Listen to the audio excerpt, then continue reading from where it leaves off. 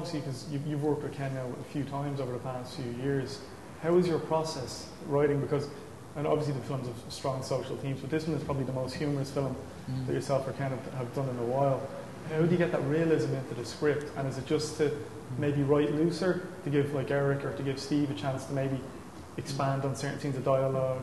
No, I mean, it's all very carefully scripted, and that's the story. But but they have freedom within that to make it their own too, But it's I suppose the secret is really trying to get a strong premise, a good narrative, and three-dimensional characters. It's always the challenge, And obviously the last couple of films we made, The Free World and The Wind That Shakes the Barley, which was an absolute joy to do really, and was very important for us. But this film it's got a lighter tone on the surface, and so it's nice to try different things. It was nice to write something that has actually got quite a lot of humour in it. Ken had actually a great sense of humour.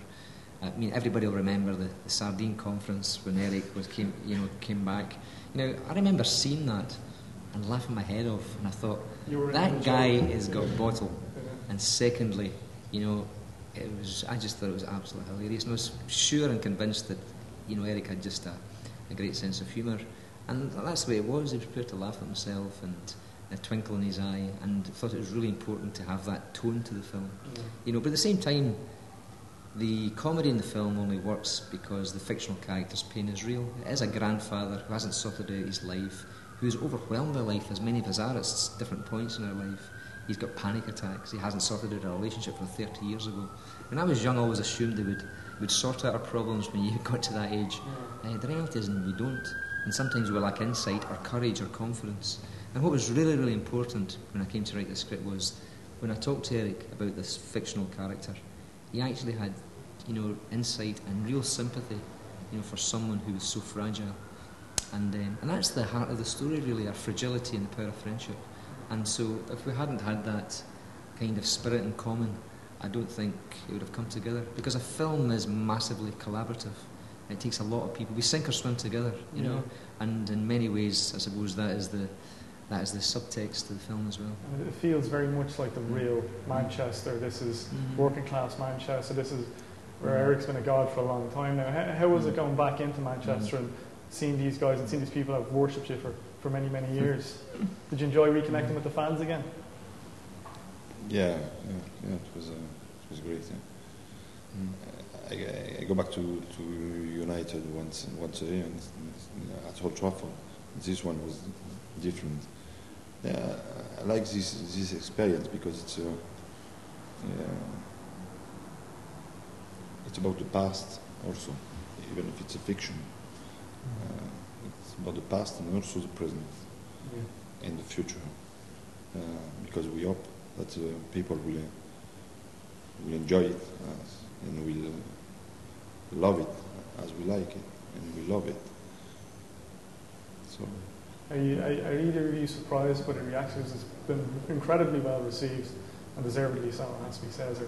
Are you surprised by the reaction that it's been taken in so well even before its initial release? You always want a movie to be successful, obviously. I never take anything for granted, really. I think half of the equation is the film, and the second half of the equation is the imagination and the life experience of the audience. And everybody will see it differently. Like someone reads a book, or they'll always judge it differently. But so far, we've been very, very lucky. There's been a very, very warm response to it. Not only people who like football, but just people who, who would not be interested in football, because it's not actually a football film. I think making the film about football is not very interesting because the real game is so exciting. We do something else, and there's been a great response in France, Eric, I think, hasn't there? It was premiered at the Cannes Film Festival, of course. That must have been a nice experience to go back to France with the movie and have it so well received. And actually, speaking of, you mentioned The Wind That Shakes the Barley there. That was one of the biggest box office hits in Irish cinema history. You must be incredibly proud of the film and how well it's gone down and how well it's still gone down. People are still watching the movie. Well, it was a wonderful project to be involved in. But you don't set out to make. You can't set out to make a hit. All you can try and do is just try and connect with the story, try and make it truthful, try and capture the contradictions. And the great beauty in that story was actually going back and trying to imagine what life was like for these young men in the flying columns. And that was a tremendous kind of, challenge. But I suppose the most satisfying thing was that people in Ireland, seemed to identify it and thought it was a truthful,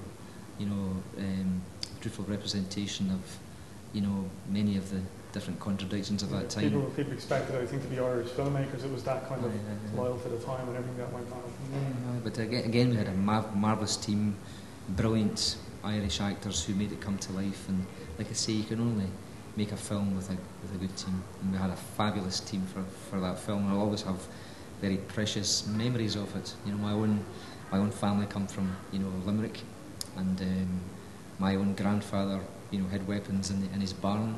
My own Uncle Pat told me these stories, and so there was family connection too that really helped me try and imagine what life was like for many of these men.